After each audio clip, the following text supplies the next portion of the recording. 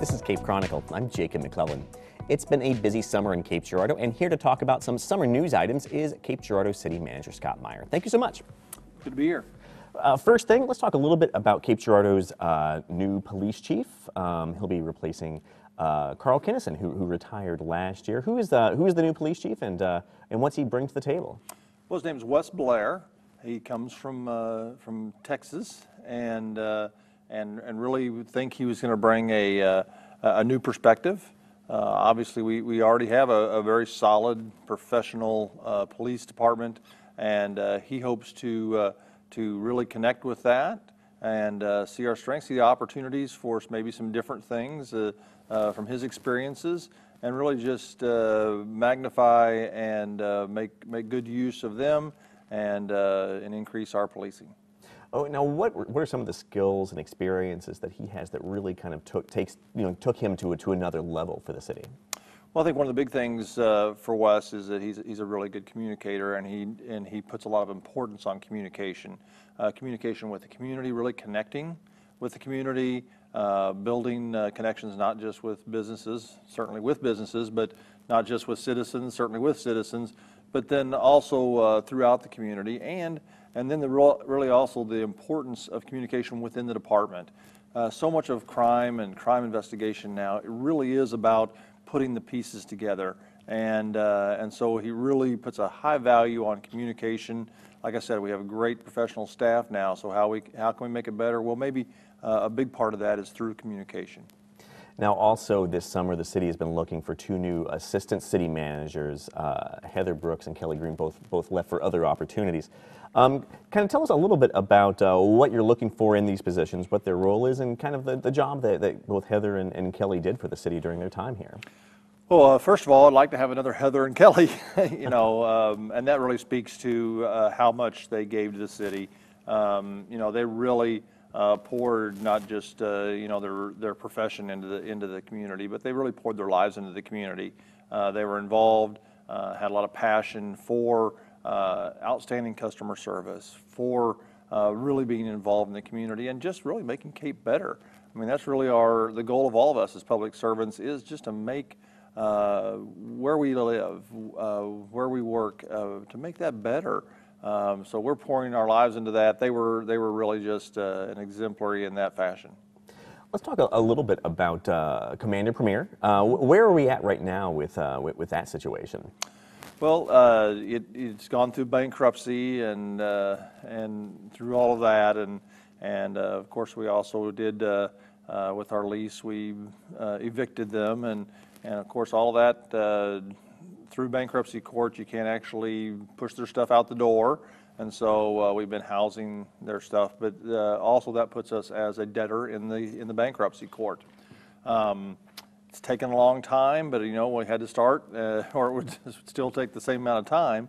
So we are moving closer to really the bankruptcy court taking some bids and really beginning to look at what they can get from their assets. Once that is determined and once that's awarded, then they will look at the debtors, and then there's a kind of a pecking order in the bankruptcy court, and then they will split up what the assets bring. Now, the city has a few sales taxes that'll be expiring in the coming months and into the spring. There's the hotel, motel, restaurant, and a fire tax. Still, where these taxes are going in the future is still a little bit uncertain. But could you kind of give us a background on where these taxes came from and what they've been used for in the past? Mm-hmm. Well, the hotel motel tax, which is a 4% tax on hotel receipts, is that along with the restaurant tax, which is 1% gross receipts tax.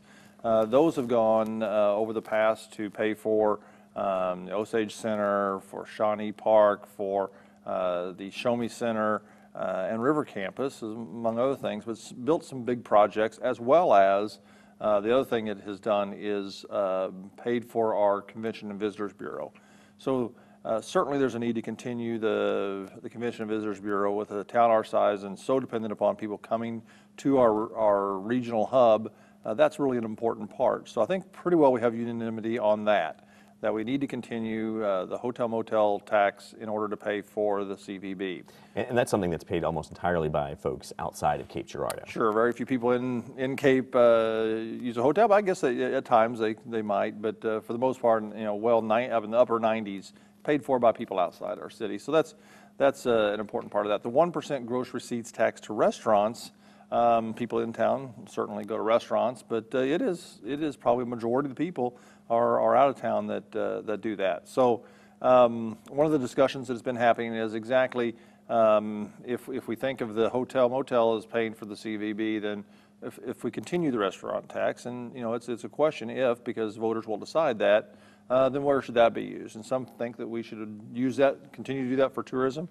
Some think maybe our highest need is not a tourism need, because we've had the parks tax and we've had the casino have come to town, which already bring a lot of people to town. Maybe our highest need is the police station. So it's really continuing that discussion and really coming down to what to put in front of voters to decide, because ultimately they will decide. Let's talk about one more thing, and something that's happened this summer. We had a couple of high-profile businesses close in Cape Girardeau. The call center formerly known as NARS, as well as Poly One, which used to be owned by Spartech. Now, as I understand it, the city did not provide any type of economic incentives for NARS to locate here. What's kind of the role, though, of economic incentives for companies to locate in cities? How are they used? Well, we kind of treat it on a case-by-case basis. And so we work with Magnet, and we work through developer agreements and through our council to determine kind of on a case-by-case basis what we're going to do. And just to be clear on NARS, yes, a CID or a tax, they basically tax themselves within that district, basically the plaza area. They put an extra tax on themselves to help pay for the upgrade of the buildings in that area, and that was of course used to upgrade the building that NARS eventually rented. So there was not a direct anything from the city, but they did tax themselves on that. They also did a developers agreement that said the extra tax that they do, they could use to do public improvements. So for water, for sewer, for streets, things like that, they were able to do that. But it was all based on the extra tax, not on the baseline tax. So those taxes were in place, but all those taxes went to the developer, not to NARS directly.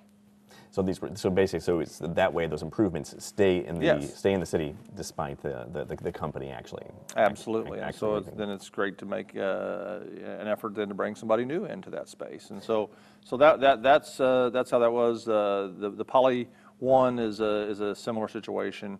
The city did no direct to Poly One. I think there was some state aid to them to come in, which is tied to jobs, and so if the jobs leave, so does the incentive. We've been talking today with Scott Meyer. He's Cape Girardeau City Manager. Thank you so much for coming by. It's always good to be here.